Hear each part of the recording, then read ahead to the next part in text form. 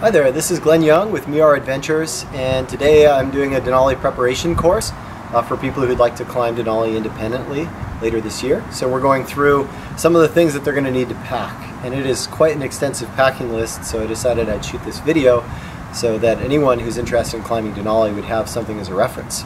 So we're going to start right over here at this end of the pile. First two things, super important for a climb like Denali, where you might be carrying up to 70 pounds on your back and 120 to 160 pounds in your sled if you're a small team of independent climbers with a longer term expedition, like 26 to 30 days. You're going to need some trekking poles for that load. And this is what's called a black diamond whippet. It has an ice axe on the heads, so that if you were self-arresting without the use of an ice axe but had two trekking poles, this could bite into the snow somewhat. Not as effective as an ice axe, but you really don't have much of another option with those kinds of loads. And then another expedition ski pole. This is a really nice one by Black Diamond because it has an insulator in the handle to keep your hands warmer. And if you do have a pole like this, it's not a bad idea to put an insulator on that handle yourself to keep your hands warm. When you have an expedition sled as well, typically the Air Services will issue a Paris expedition sled. You can buy those online. They have pre-drilled holes in them. They're made for hauling large loads. They're very large. So this is a rigged up practice sled. We have material for rigging it, which basically means for tying down a duffel bag. We also have a piece of 7mm cord with knots tied in it that can be flipped underneath the sled to serve as a brake. And then this is the pole strap here. It has some 4mm cord with a bungee that's incorporated, so when you pull on it, it doesn't shock load your system as you're pulling, and it reduces the pull on your lower back, so it makes it a little bit more comfortable over the long term. So make sure when you do have the sled engaged to be pulled, and you don't want the brake on, that it's flipped up and tucked underneath the duffel bag. Duffel bag I'm using is no longer produced. Any large duffel bag will work. This one is produced by Columbia. It's 180 liters, so it's very big. The larger the bag you get, the better. I know Granite Gear produces some very, very large bags that are lightweight and somewhat waterproof, and that's really what you're looking for. You're looking for something very, very lightweight. This is an incredibly lightweight bag for its size, especially for the waterproofing, and ideally something that's waterproof and that's going to hold up. The bag has also been rigged. It's been equalized with a piece of 5mm nylon cord. It's climbing specific cord, so that's going to be very, very strong. And it has a locking carabiner on it, and this is a prusik loop that can be attached to the climbing rope, so that if you were to fall into a crevasse as one of the climbers on the team, the bag would hang from that prusik and not come in and hit you in the head on the way after. Okay. The backpack that I have here is a 105-liter BMG, or Big Mountain Guide pack by Mountain Hardware. It's the newer version of the pack, which has an out-dry membrane, which makes the pack mostly waterproof. Some things I like about this pack is it has a pouch that I can easily access a puffy jacket from, or gloves, without getting inside the backpack. It has glove-friendly cinches on it, and it's made specifically for people climbing big peaks which require the use of sleds. So there's actually some straps here that you can tie onto to attach a cord that you can then clip your sled into for hauling. So I find that is really useful. This pack, I have tied some webbing through around the shoulder straps, and then girth hitch a piece of Dyneema runner through that to use as a tether for my pack. So if I were to fall in a crevasse, I wouldn't necessarily be able to easily prusik out of that crevasse with a huge backpack that might weigh 65, 70 pounds. So I need to take it off. So I'll unclip this, or keep this clipped into the rope, and take my backpack off, and then lower that down onto the rope as carefully as I can, and then prusik out, and we'll rescue my backpack later after I'm on the surface and nice and warm. And it's been rigged around the shoulder straps because sometimes when you're hauling, that pack might get snagged up underneath a piece of snow or ice, and there can be a lot of force, and we don't want the hull lip of the pack to tear off and me to lose those precious supplies like my puffy jackets, maybe stove, things like that. Contractor bags, incredibly useful items. I use them for all kinds of things on Denali, including burying food caches. They're really lightweight, they're waterproof, You might see other people are using rice sacks for that, which also work. Those are a little bit more durable.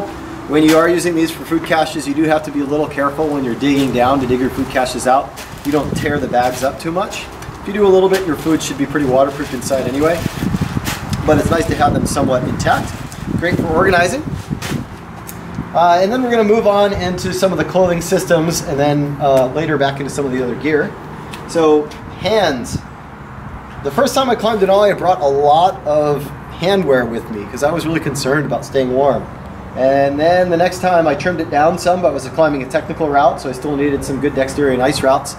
And now I realize I don't need nearly as much as I thought, because one thing you need to think about on Denali is you don't have a warm place you're going back to ever to dry things out. The only thing that you have to dry things with is your own body heat. If you get really lucky, maybe a nice warm day where you can put stuff up on your tent, but I wouldn't expect very many of those in the course of your expedition. So anything that you bring, if it freezes solid, it's just going to stay froze solid. You're just going to haul that weight around in your pack. So I've trimmed down my hand gear quite a bit since my first expedition. So this is my pair of lightest weight liner gloves. It's an Outdoor Research product, and this nests really well on my hand, with having very, very good dexterity, and then also will fit inside my expedition mitt. Okay, so that if I need to adjust a crampon or something like that in conditions that are cold enough that the expedition mitt is required, I can take my hand out and not have it exposed. The amount of time that I actually use this combination on Denali is extremely small, mostly above 17,500 feet, or maybe working around camps in the evening time or crossing around Windy Corner in particularly cold conditions. But for the most part, this system is reserved for the very, very cold parts of that trip. The glove that I wear most of the time is the Outdoor Research Luminary glove. It's a lightweight soft shell glove. I prefer soft shell gloves to gloves that have a waterproof liner that can't be removed, or a waterproof or Gore-Tex insert, because those are kind of difficult to dry with body heat alone. But a soft shell glove like this, the leather palm, is pretty durable, and I can place it on the inside of my puffy jackets while I'm working around camp, while I'm sleeping, and wake up and it's dry. A Gore-Tex product might stay drier longer, but eventually it's going to wet out and be even harder to dry in an expedition setting. Instead of having a heavyweight glove like you find on most Denali packing lists, what I found is a crab claw mitt that separates. This is the Soloist by Black Diamond, and that gives me a little bit more versatility, I find, because there's this waterproof outer glove that is nothing more than a waterproof outer mitt, and it has a decent amount of dexterity, more so than a mitten, so I can put, say, my luminary gloves inside and have good dexterity. I oftentimes will substitute the Impulse glove by Black Diamond for these inners, and that way I can actually have another functioning glove inside, and those have very good dexterity and a pretty sticky palm to work with. And it's great because of those two systems of the waterproof outer that can be applied to any other glove, and then a more insulating inner that can easily be dried in my jacket. And by turning these inside out, I can dry them really easily. I find this actually has better dexterity than does like the Black Diamond Guide Glove or the LT Mitt by Outdoor Research. Sorry, the LT Glove by Outdoor Research, which are the two commonly used heavyweight gloves on the mountain. So I really like those. And then sometimes on Denali you actually get rain, and rain combined with snow means none of your glove systems really work well. Even a pretty waterproof outer mitt, even if you go to the painstaking portion of waterproofing it with a sealer, will sometimes start to leak on you, or can get wet on the inside from putting your wet hand inside and pulling them out. But these gloves, these are actually Glacier Glove. The Glacier Glove makes paddling gloves. They also make angler's gloves for fishermen. These are designed to have wet hands go inside them. They're neoprene, they're waterproof neoprene outer, and I've used these all over the place. I used to guide in Southeast Alaska, including in the wintertime, and that was the only thing that would keep your hands warm in really wet conditions. So you actually want something that's non-breathable if it's really that cold and wet. I rarely will use these on Denali, but there are days when it's just pouring rain, believe it or not, on the glacier, and this is the only thing that I'll put on my hands. And I'll put everything else inside a waterproof stuff sack, silicone nylon stuff sack, and then put it in my waterproof backpack because I want to make sure that that stays dry so I don't have to mess around with drying it when I'm on the glacier. Okay, we'll start looking at my lower body here, what I'll wear. My primary layer is a pair of soft shell pants. This is a pair of soft shell pants by Arc'teryx. I always try to choose lighter colors because there's a lot of light on glaciers, and if you're lucky enough to get some pretty good weather, you can get overheated, especially when you're below 11,000 feet on the lower glacier. So you have these. These do have a small amount of insulation. It's like a fleecy fabric on the inside, so that kind of acts like a very lightweight nylon or lightweight long john, which most of the time on the mountain is awesome. Some of the time on the mountain it's pretty warm, but they breathe really well. Also, they're not they don't have like a hard shell outer as much as some other types of soft shells might. So it does pretty well. It's also nice it has an instep guard for when you're with crampons or if you have ski edges around. Then I'm only bringing this really lightweight pair of long johns, and paired with these pants that actually makes it pretty warm. As I travel up the mountain, usually above 14,000 feet, or in the evening times, I might need an extra long john layer. And this is a very affordable, very lightweight microfleece product that I like quite a bit. And that serves as my expedition weight long john. So this is a lightweight long john, expedition weight long john, and a pair of soft shelled pants. And I would probably be wearing just this soft shelled pants with maybe a long john, and then the next item for 90% of my time on the mountain. I have a pair of Gore-Tex overpants.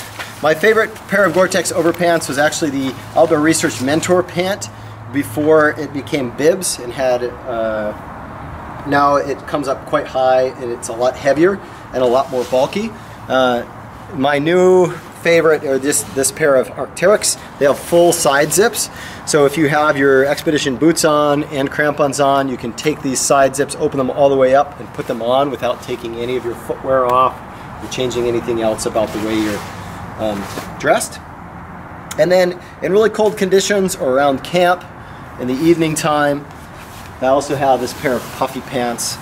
There's a lot of really awesome down-filled pants. It's super important with down-filled pants that they have side zips. You have full side zips, that's great. This pair came from Nepal where I do a lot of work, and I really love them. This is by a company called Alpine Designs. And we'll probably be offering these for sale in our shop in Mirror Adventures in the coming year. And they're a very affordable, really awesome down pant that folds up really small and goes in a small stuff sack like that. Okay. We'll take a look at what I'm wearing on the upper body before we go down to the footwear, which is super important. So, for my outer layer, I have a Paclite Gore-Tex jacket. You can get away with anything that's waterproof and somewhat breathable. Some people will do like a ultralight Outdoor Research shell, or Camp makes some super lightweight shells. Those are fine, just make sure you treat them with Nick Wax or some other waterproofing product, as well as your Gore-Tex items before you go out into the expedition. You really don't want something worn out, because again, you can get rain, not just snow. These usually work best in snow conditions because there's an opportunity for evaporation to take place, but make sure that they're well waterproofed. And then it's also super important that whatever you bring can vent really well. Gore-Tex active products tend to vent better, but they wet out a little faster. You can kind of take your pick. Then I have an Expedition parka, and this is the Mountain Hardwear Nihilist jacket. It's 850 filled down, has a waterproof zip, has a semi-waterproof outer that's also breathable. I find this does a pretty good job of stopping wind. And it's not the warmest of Expedition parkas out there. Certainly Feathered Friends makes some much warmer parkas that are going to guarantee to keep you warm, especially in early season conditions.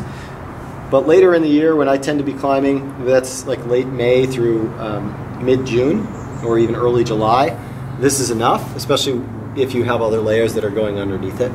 And I make sure that I bring a stuff sack, the waterproof stuff sack that I stuff that into, so if I'm pulling everything out of my bag, I can just throw it in the snow and not worry about getting saturated, even if it's raining outside. It goes into that. These Sea to Summit stuff sacks, by the way, are awesome. They're super lightweight, they're incredibly durable, and they compress things down well. Next, I have a synthetic filled Rab Xenon jacket. I like synthetic fill closer to me because as I'm working hard, all that vapor from my body and cellular respiration passes through garments and can wet out down material a little bit more easily, but the synthetic material doesn't soak it up quite as much and then it evaporates off a little easier. This is really warm for its weight as well, this Rab product. Beneath that I have a fleece jacket by Marmot. It's a hybrid, so it has a little bit of synthetic fill insulation around the chest area. The back it doesn't, because you'll have your backpack pressing against your back. You want that to be breathable. And this is all Polartec Wind Pro fabric, which does a good job of blocking a little bit of wind, not a lot, but a little bit, and remaining very breathable. So if I'm working really hard without these other jackets on, a lot of that vapor that we're talking about and that sweat can evaporate off and not soak me out. And then as my base layer, I have a Marmot product. It works like a sun shirt, but it can vent really well, open up, and it has a very light grid fabric on the inside, so it stays reasonably warm, but even in warmer conditions with that venting, it allows me to adjust pretty well to conditions. So that's what I'm wearing on my upper body. We'll look at my head. On the West Buttress Route, not everyone will bring a helmet. There's just a few areas in the West Buttress Route where there are hazards coming from above, like around Windy Corner where you could have rockfall, for instance, or small amounts of ice that are blowing off the ridge above you. And most guiding companies will have a helmet. Also on the fixed lines, if someone were to slip and fall or someone above you were to drop something, pieces of ice or a carabiner were to fall down, you might want to have a helmet. If you do bring a helmet, a couple things to consider. Lightweight is super important, but the lighter weight your helmet, the easier it is to break, which isn't generally a concern, except that you're going to be packing things into duffel bags, they're going to airplanes, and they can easily get broken in your luggage. So keep that in mind. You might want to keep that in your carry-on. And the color doesn't matter that much really, but I like light colors again because it reflects heat. And again, strangely, you can get overheated on the glacier just as easily as you can get freezing cold sometimes. I have a very lightweight hat. This is a Mountain Hardwear product. It's micro fleece. It fits really well underneath the helmet. It's tight. Another thing to keep in mind with hats is you want something that's comfortable pulled down over your eyes, like that. Because in Alaska, in the summertime, it's always light. It never gets dark. And some people will bring, specific covers for their eyes, but I try to minimize the amount of things that I bring. And I find that can just get lost in my luggage. So just having a comfortable hat that can pull down over my eyes, and it's really breathable, so when I'm working hard, that sweat, again, can evaporate. It's helpful. A buff, lots and lots of uses for a buff. Solar protection, you can pull it up and over your mouth and your nose and re-breathe some of that vapor that you're exhaling, and that keeps your lungs and your inner body a lot warmer and less dry. Super helpful. And then I have another outdoor research hat. This is a Peruvian hat. It's windstopper fabric, and this can layer over my micro fleece hat, and that makes it very, very warm to wear around base camp. So I can work with those hats actually as a layering system as well. I have a sun cap. It's very lightweight, weighs almost nothing. This stays on the entire time that I'm out there. And a lot of people will wonder, well, why do you have a sun hat but nothing to cover the back of your neck? My sun shirt has a hood, and I found that using a sun shirt with a hood coupled with a baseball cap does a much better job of protecting my body from sun than one of the hats with the little tail that can actually blow around and flap around. Because this covers my ears really well, everything all the way down the back. There's no way that sun can hit. And when you're out on the glacier, that's a big concern. For balaclavas, there's lots of different models to choose from. I really like this lightweight version by Black Diamond. The things I like about it is you can put it on like a neck tube and pull the top off and it's still really comfortable. You can slide this up.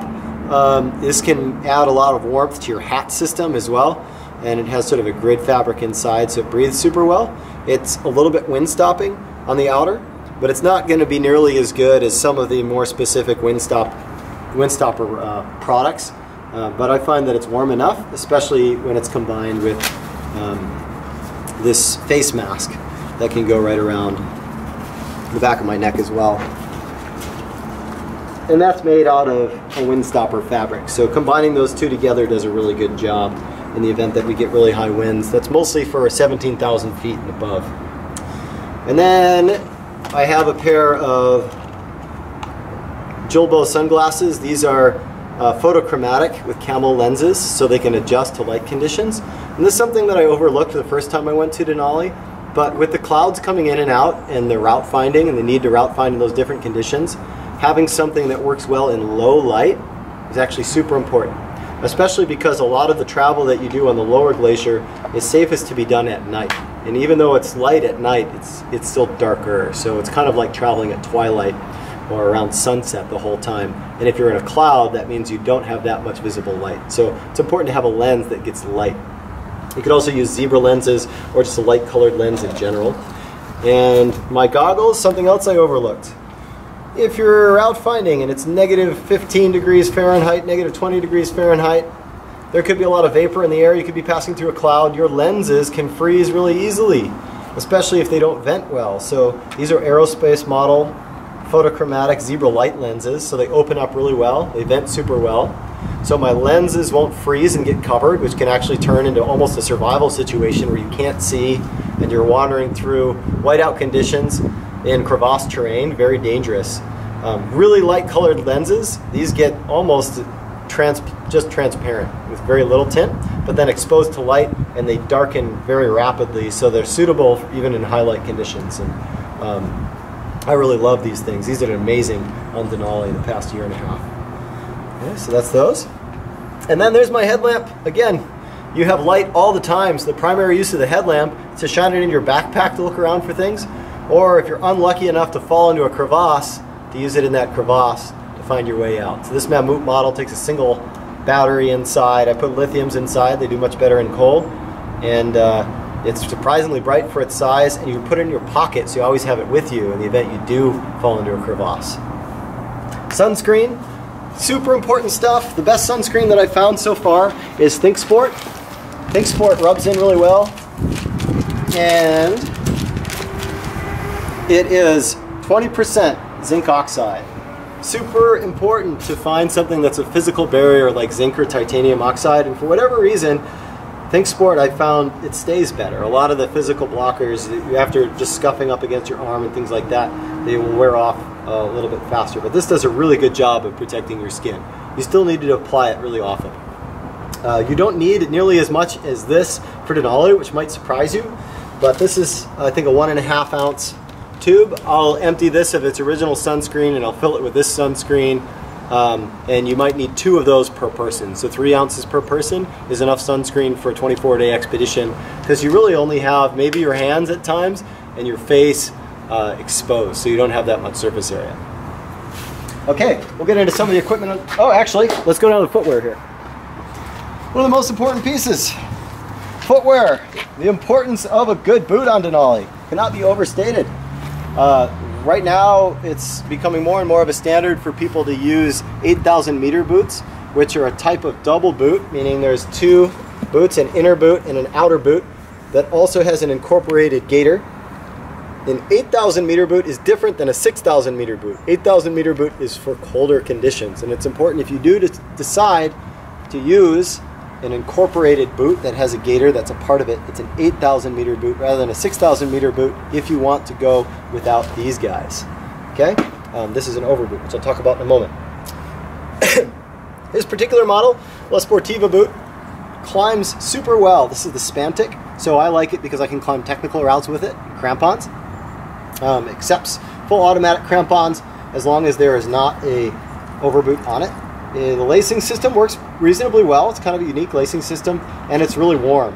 However, it's not warm enough to be used without overboots. And the overboots that I recommend, there's only 2 types. They're from the same company. They are 40 below, and you could either use the K2 Superlights, or you could use the 40 below Purple Haze, which is what I have here. One has a, I think it's a Cordura gaiter, and it still has a neoprene lower, and these are full neoprene, so they're a little bit warmer. And they have a big zipper here that makes it really easy to zip and unzip the product to get your boots in and out. Usually I'm only using these in really cold conditions, generally above 14,000 feet and more commonly above 17,000 feet, just for summit day. And every other time on the mountain I'm just using these boots while I'm going. I like to bring 1 or 2 pair of insole warmers, and these are made to work well in low oxygen conditions once they're opened up. So they'll work in the bottom of your boot, and they go on the bottom, right in the sole. That's different than the toe warmers that have a sticky backing that are designed to kind of be stuck underneath here, and those commonly give people blisters. I'm only using these maybe 1 or 2 days of the whole climb, usually just summit day, and that's it. Maybe there's a particular windy day or cold day around Windy Corner or something like that. On the way down even, I hadn't used them. But generally, I only bring 1 or 2 pairs. Some people get really carried away with hand warmers and foot warmers. For hand warmers, I also carry a few. I usually carry maybe 4 pairs of hand warmers max.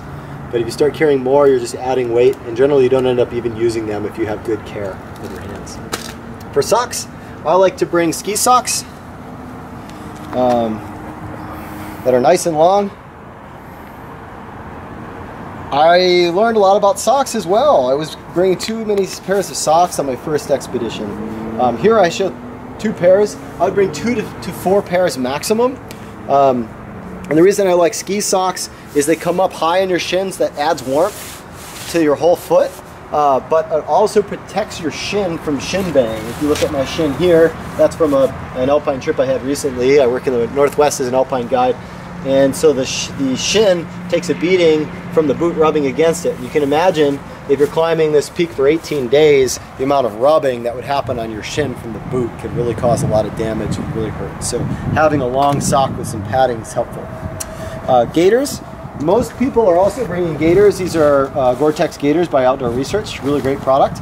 That'll help keep snow out of your boots. It also helps keeps your feet warmer. Some people, especially guides, are doing away with gaiters because a lot of pants, certain types of pants will have a cinch at the bottom, or a lot of overpants have a cinch at the bottom. Just depends on what your preferences are, whether you want to bring gaiters or not. One thing that gaiters do is they also protect you from snagging your overpants with your crampons and things like that by tucking everything in. So if your pants flare out, like a lot of Gore-Tex ski pants at the bottom, you might consider putting gaiters over everything to cinch it all in. Otherwise, you might decide to go without. All right, let's take a look at some of the gear. Stoves. This is probably the most talked about piece of equipment for Denali. Most expedition companies are using white gas stoves. The MSR XGK is probably the stove of choice, or has been the stove of choice for a lot of expeditions for a long time on Denali in the United States. If you're not a US citizen, or if you're just more familiar with the Primus products, then this product, which is the Primus version of the XGK, I guess you could say. It's a Himalaya Expedition stove. I personally really like because it's mostly metal parts, including the pump. You can see that's almost all metal with just a couple pieces of plastic, which seems to hold up a lot better than the MSR pumps, which in extremely cold conditions, plastic gets more fragile and is more likely to crack. I would say the XGK performs a little bit better in terms of heat output than this product. I've had success with both. I've used both up there. A new standard on the mountain is becoming more and more common, and I would probably switch to this next time, is a different MSR product, and that's the MSR reactor stove. And now you've probably heard a lot about different fuel types performing differently in cold temperatures, in particular isobutane stoves not performing very well in cold weather. And that is absolutely true.